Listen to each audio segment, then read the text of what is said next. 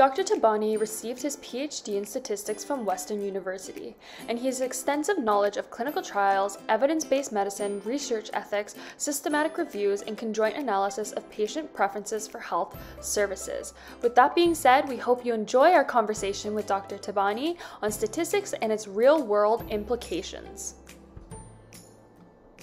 So Dr. Thabane, so could you maybe briefly talk about the use and importance of statistics and statistical testing for clinical studies?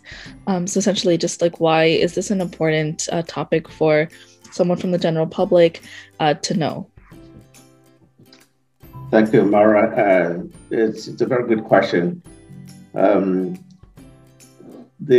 field of statistics has a whole lot of applications in different aspects of our lives.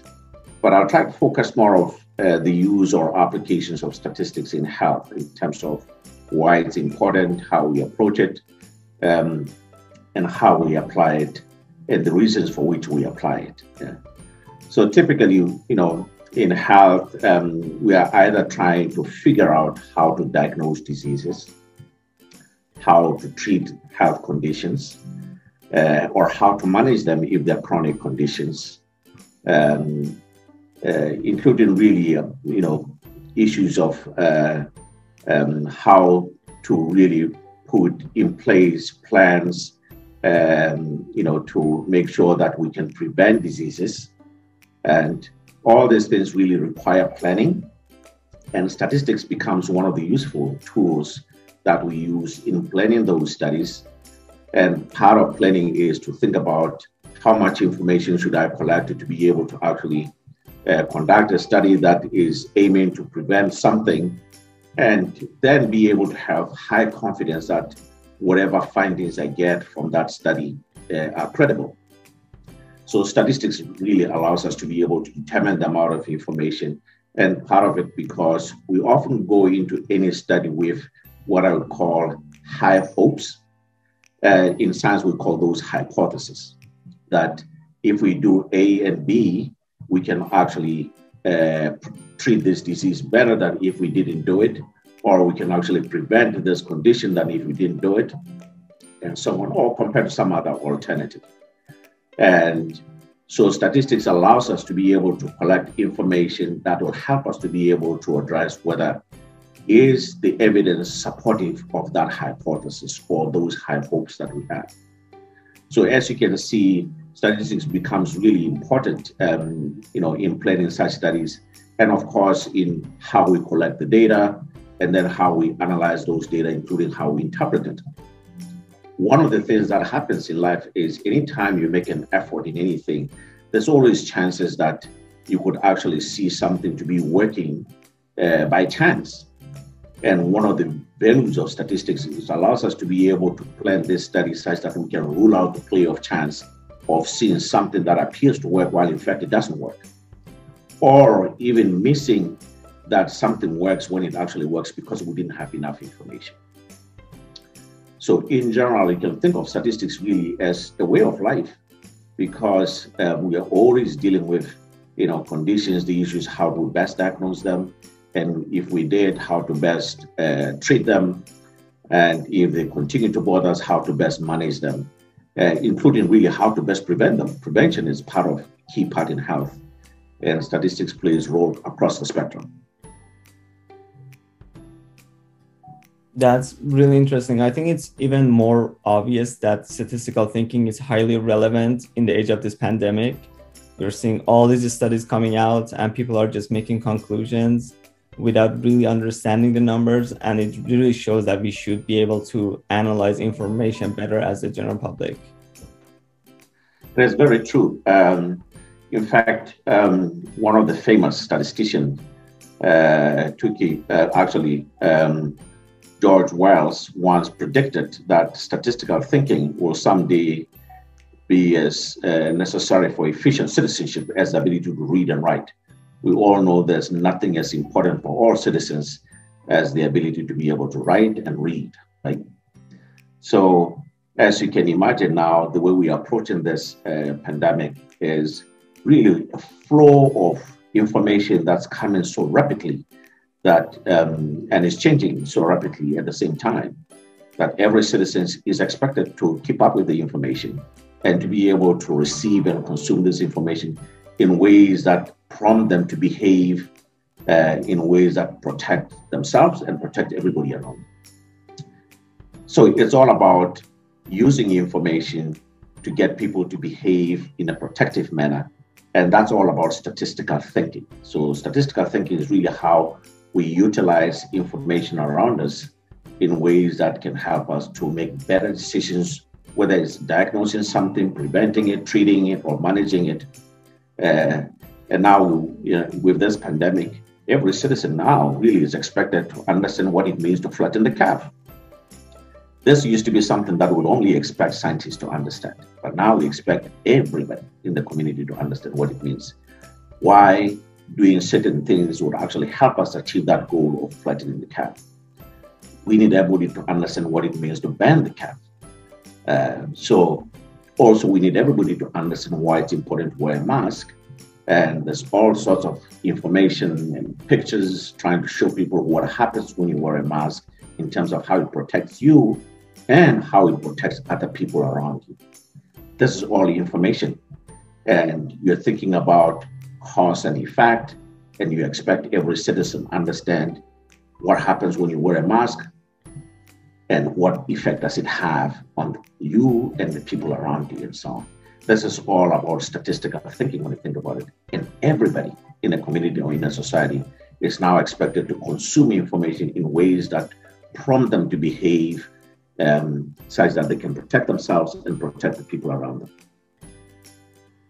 Absolutely. It's directly correlated to people's lives in this pandemic. And I wouldn't be surprised if a statistical course becomes a requirement for any high school graduate even in the future based on this pandemic. Well, it's possible. The world is evolving in ways that perhaps we never thought would be possible before. So I think, statistical thinking is perhaps a paramount aspect of societal survival, that you don't need to be a statistician to be able to consume information in ways that's constructive. And I think every citizen really now, we living in the information era, need to be able to consume information in ways that's helpful, be able to be critical about the information. Part of statistical thinking allows you to be able to gain the skill and the insights of how to be critical when you see information.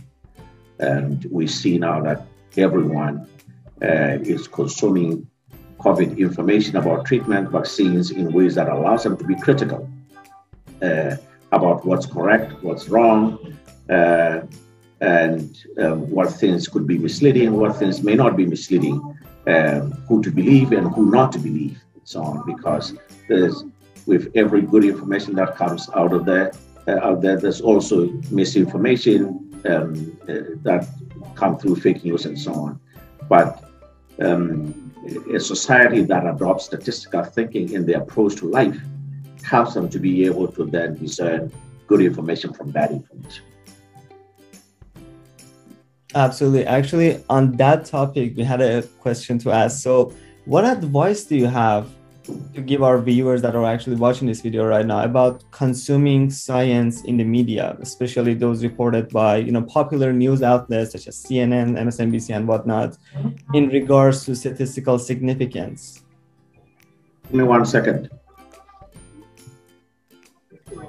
I'm taking some.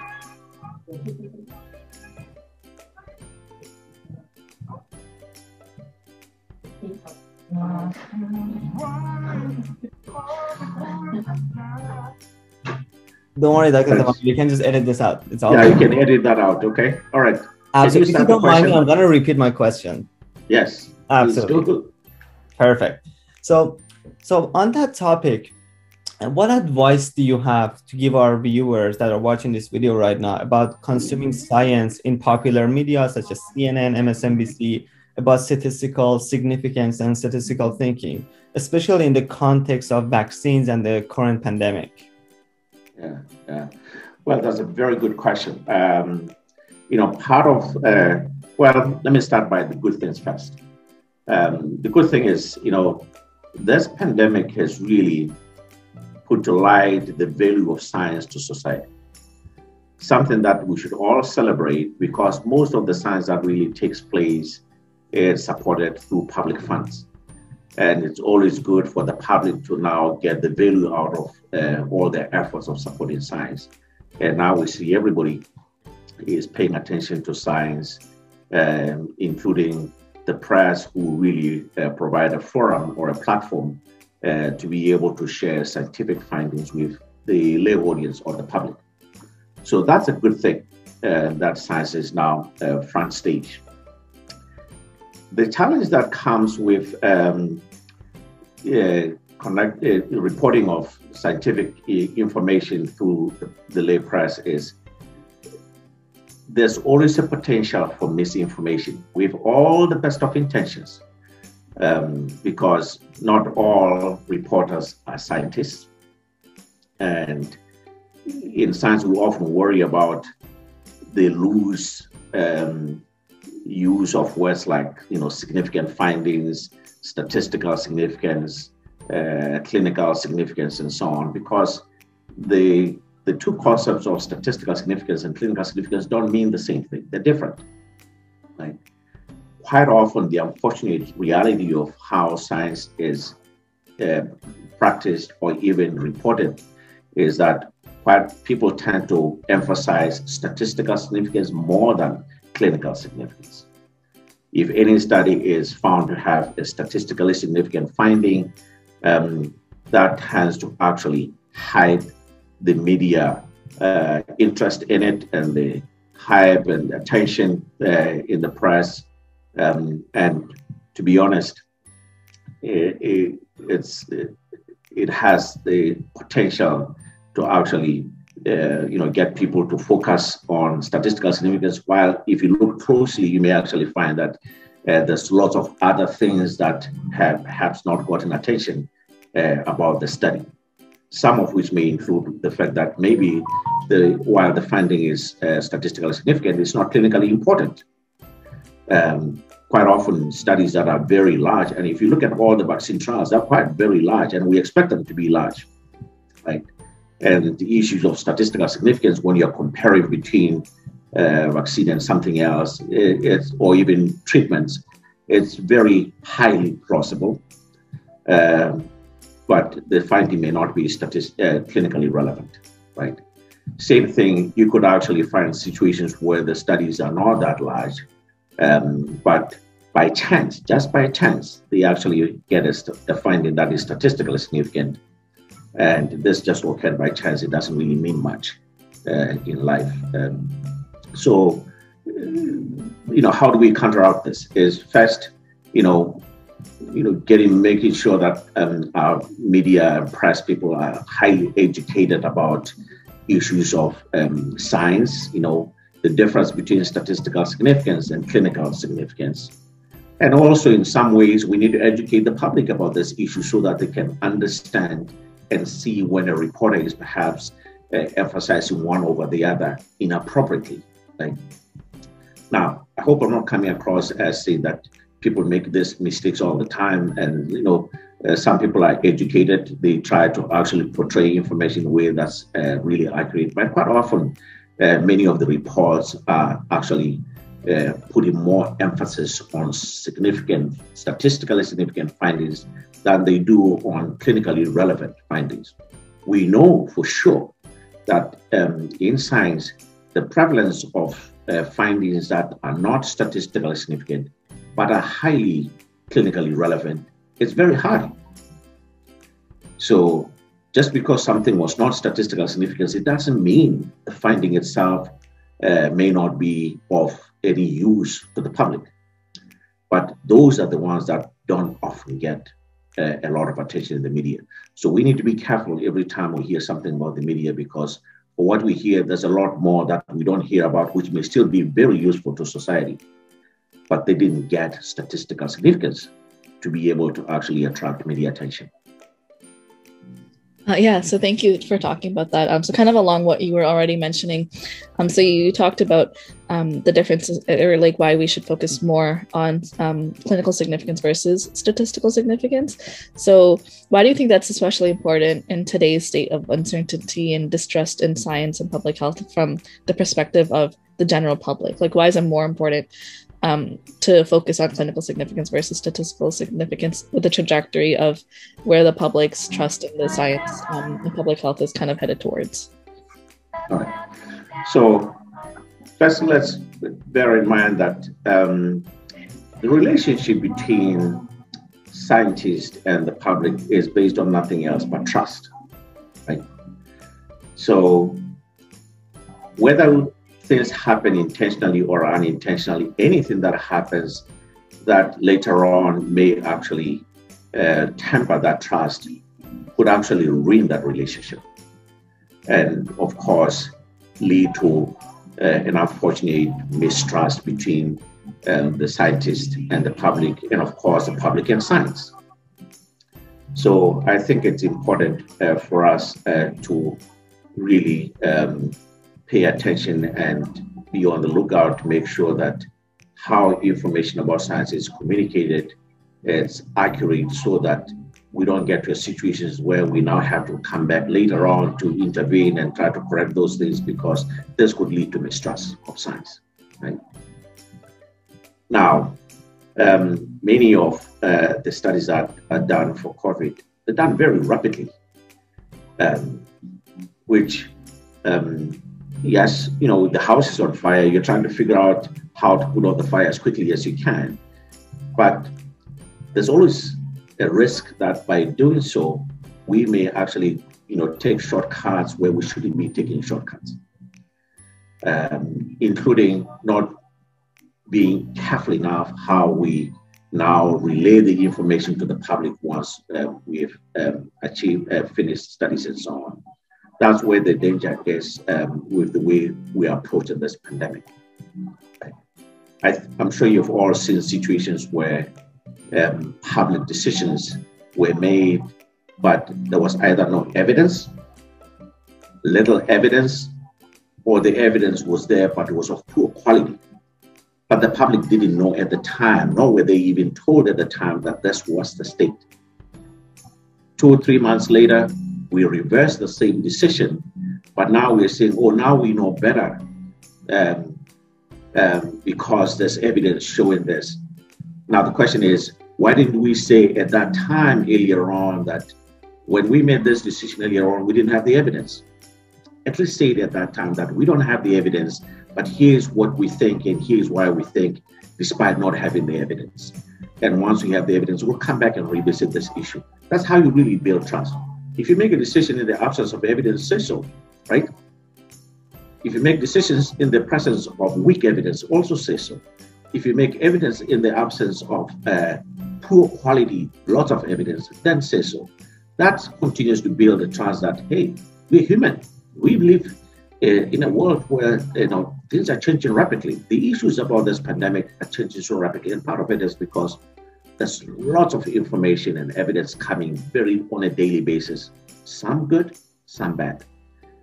And unfortunately, a majority of it bad because it's done so rapidly and, you know, shortcutting some of the things we've put in place to safeguard, you know, ourselves from errors and so on. I mean, a very typical examples, we have studies about treatments or even vaccines that are actually published and relayed to the public before they undergo peer review system.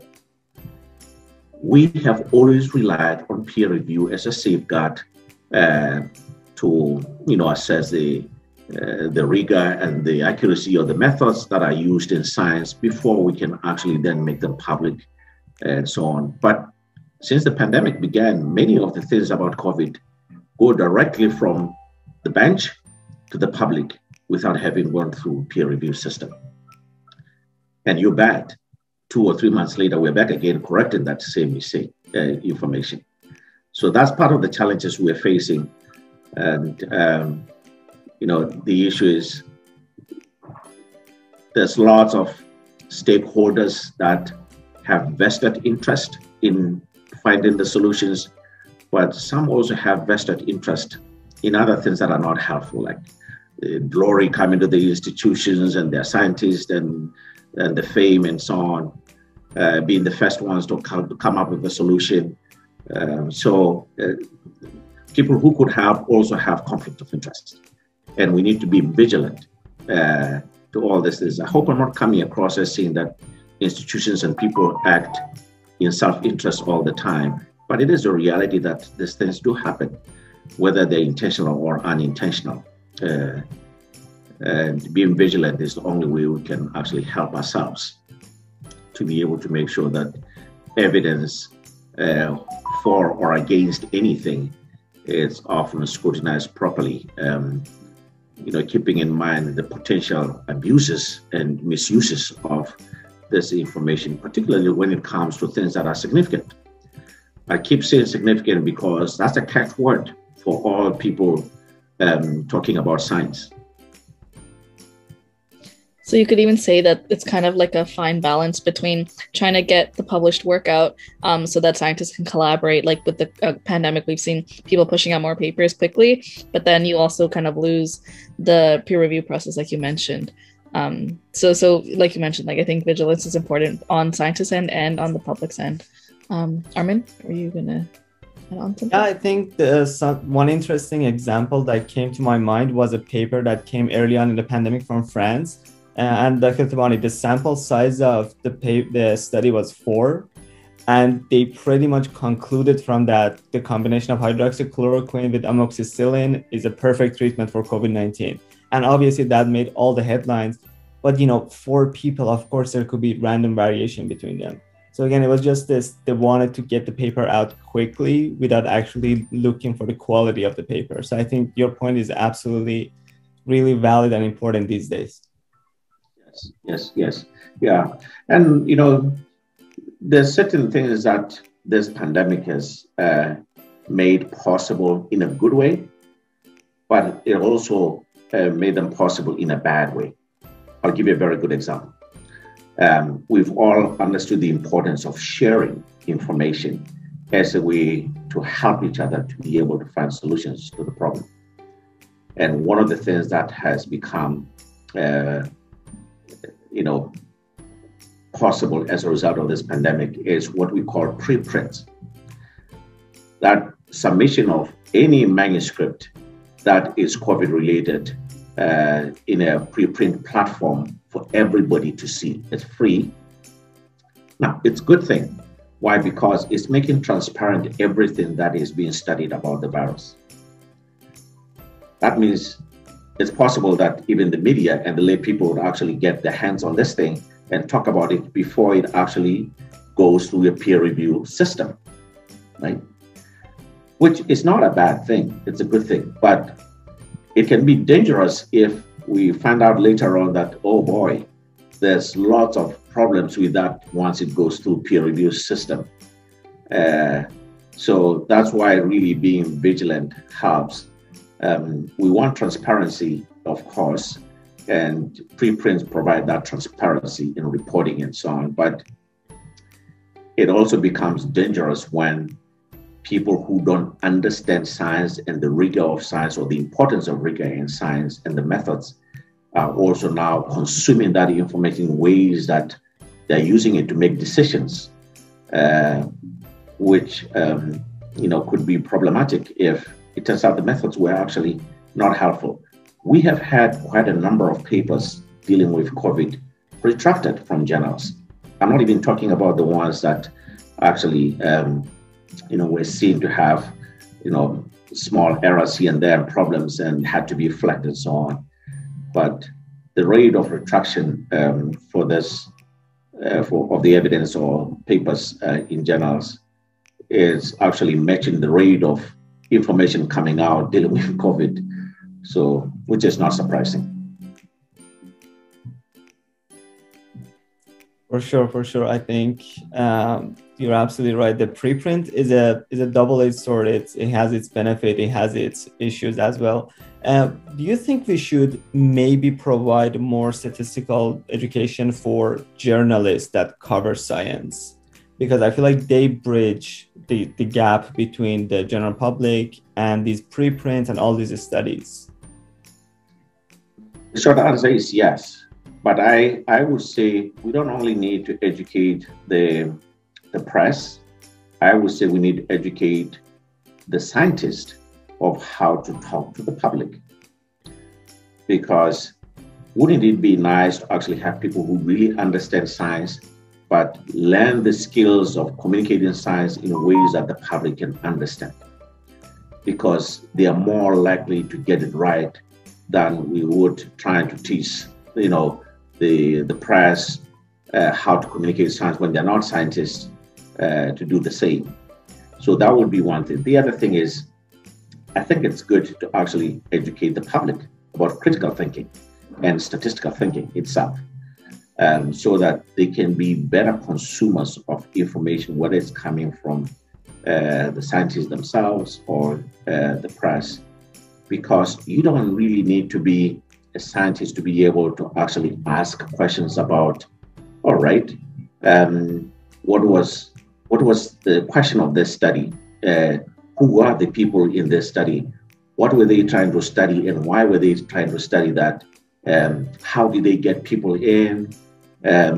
Is the finding that, or the conclusion, is it still relating to the question they were asking? Some of the things, you can clearly see that the emphasis on the finding doesn't seem to relate directly to the question that is being asked. Because quite often, if people don't find statistical significance on the primary focus of the study, guess what? They focus on the secondary aspects of it. Every study always has more than one question. But if you are a smart lay audience, you can actually say, hang on a minute, I thought the primary focus was about this. But now they're saying the most important finding in this study is this one. So clearly it means the study was negative on the primary focus, but they're not telling it, right? So, we could educate the audience to be able to ask questions. They may not have the answers themselves, but they will be educated enough to be able to ask some important questions that the scientist or the press would have to answer. So, there's lots of people, including really administrators in different institutions, people who actually are responsible for providing oversight on research. Many of them may not necessarily understand all the intricacies of how some of the scientific things actually come up and how they're communicated in the lay public. So I would say we need to educate everybody, to be honest, about critical thinking, how to be better citizens who can consume information better. That's statistical thinking.